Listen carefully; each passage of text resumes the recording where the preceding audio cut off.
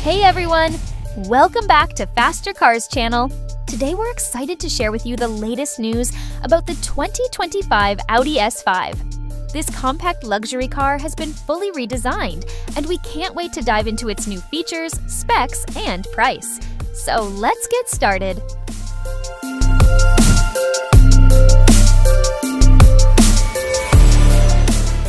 The 2025 Audi S5 has a far more aggressive design than its predecessors. The front end features sharp headlights, a slim oval grille, and angular air vents.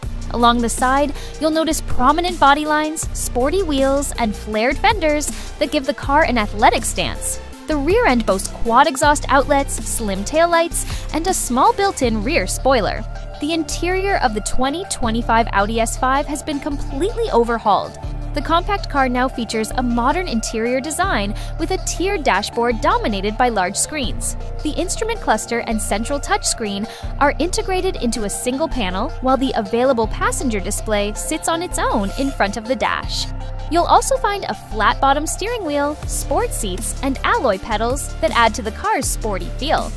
Powering the 2025 Audi S5 is a twin-turbocharged 3.0-liter V6 engine with a mild hybrid system. This electrified powertrain produces up to 362 horsepower and comes with a dual-clutch automatic transmission and all-wheel drive.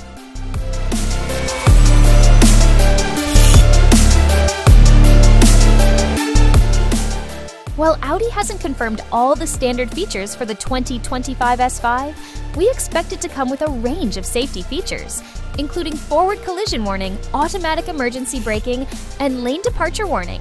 As for pricing, the fully redesigned model is expected to cost more than the current generation, which starts at $58,995.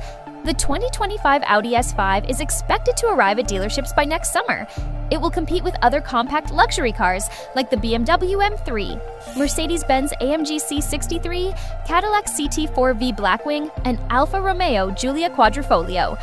That's it for today's video on the 2025 Audi S5. We hope you enjoyed learning about its new design, specs, and features. If you have any questions or comments, please leave them in the section below. Don't forget to like and subscribe for more car-related content.